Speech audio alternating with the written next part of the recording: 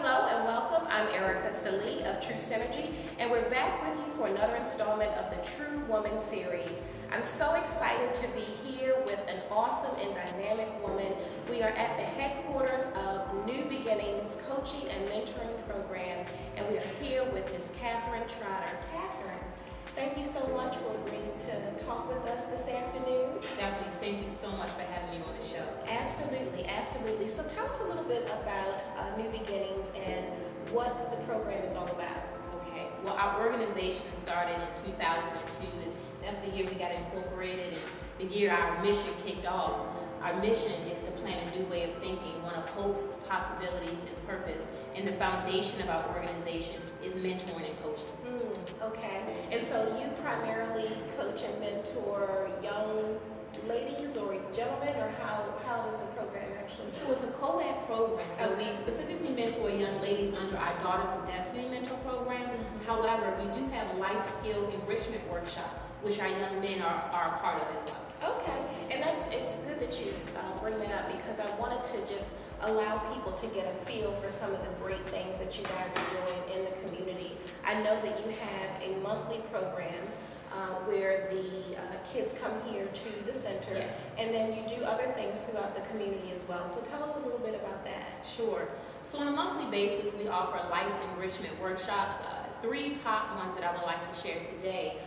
Number one is our money management workshop. We know the foundational principles of money management. Sometimes it's not talked about enough in the school system.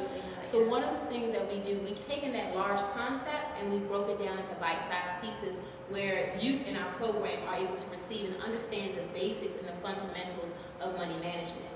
And then we also have our charting your career path. And that's huge, because a lot of times a young person may graduate from high school, go off to a traditional four-year college, and they're not really sure what they want to do, and thus at the end of the 4 year, they either have student loans to pay back or a degree that they're not even utilizing. So what we do through the Charting Your Career Path is a very interesting process whereby which we take them through a process to identify what's the best path for them in terms of their education that will match with their career. But also what we do, we look at what's going to be trending 4 years after they graduate. So that's a caveat that we've added to our Charting Your Career Path. That's a little different that I haven't seen offered elsewhere.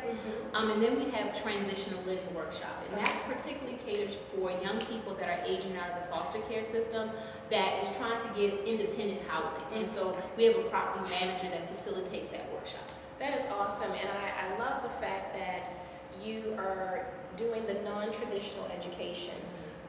You know, we know that math and English and social studies are core and fundamental subjects that are taught in school, but some of those life skills and some of the planning for what happens beyond is very essential.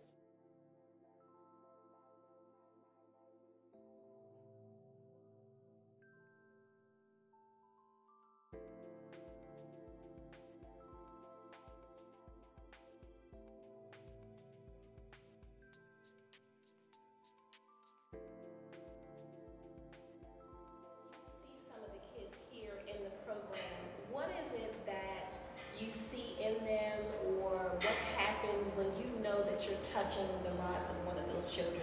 What are some of the indicators that they're actually getting what you're trying to provide to them? Their walls start to come down. And what I mean by the walls, that they're starting to open up and express their feelings. And sometimes, you know, particularly if we get a new referral, a new young person to the program, it can take 3 to 4 months just to build that relationship. And so that's really the time when we think of it as our nurturing period. Just as a parent and a child, it's the same way with a mentor and mentee. You have to build a relationship, but the first indicator is that they begin to express their feelings. And then I would say the second indicator is that we start actually charting goals that they can make a commitment to. And then we look at those small baby steps, actions that they have committed to after the goals have been set. And so once you start to get through that relationship building period, you're really charting a path where you have the things in place to help the children begin to grow. Exactly. And it's the fundamental principles that we offer within our program from when we first started in 2002.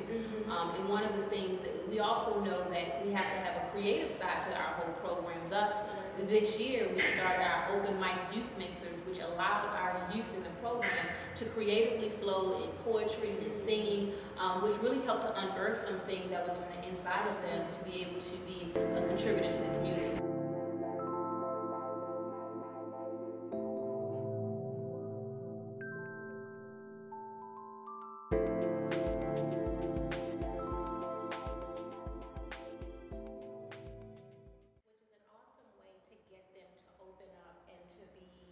Creative with their communication, and probably in a way that they can relate to, which is something that's very important to help them to open up and to be able to benefit from the services that you're offering in the program.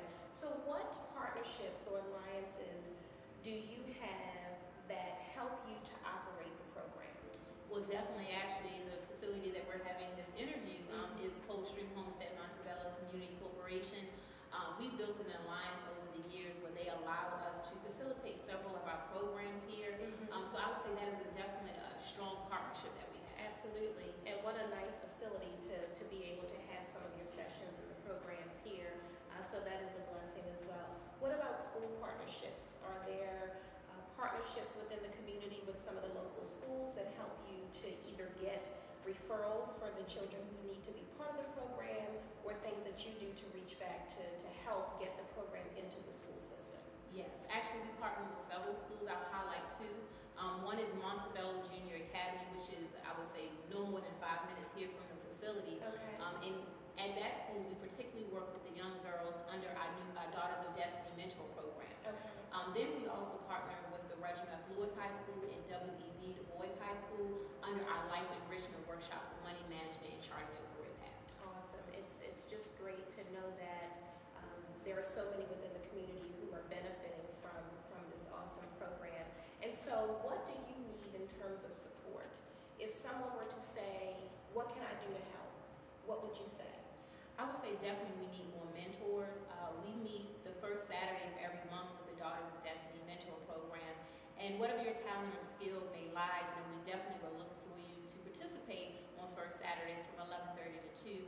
But also we're looking for workshop facilitators. Perhaps you might be in the financial industry and you want to facilitate one of our money management workshops, or you may be in the HR field.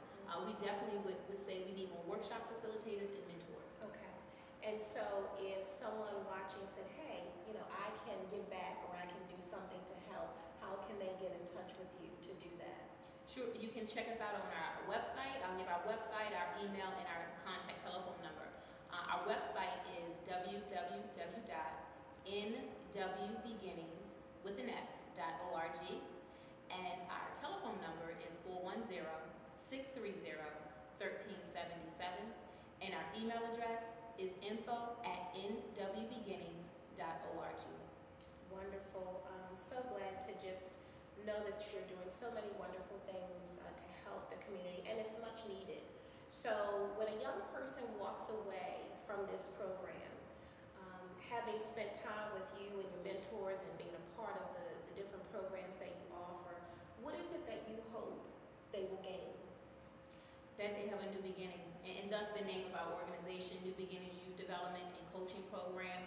From the infancy stage of when we established our organization, the reason why we called it in the beginning part New Beginnings, any program our youth participates with, we want to know that they have a new fresh start in life, that whatever their past may have presented to them, whatever challenges they may have faced, or even they themselves have put them in situations, that they know that they don't have to dwell in that space, that they can have a fresh start. So important, I tell you. It is just remarkable to know that this type of program is going on. And I know that personally I've seen some of the activities that have happened and have had a pleasure to be a part of it.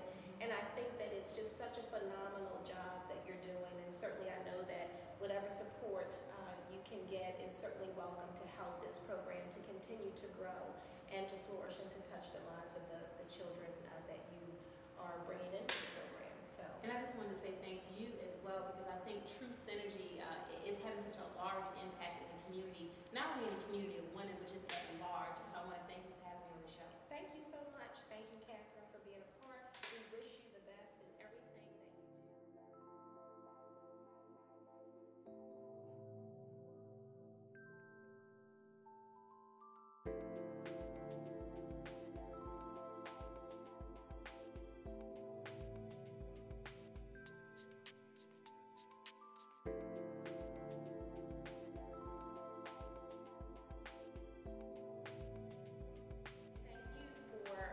taking the time to listen in to Catherine Trotter and all the wonderful things that she's doing in the community. If you'd like to find out more about her and what she's doing, you can visit her at her website, and you can also visit us at TruSynergy.org to find out what we're doing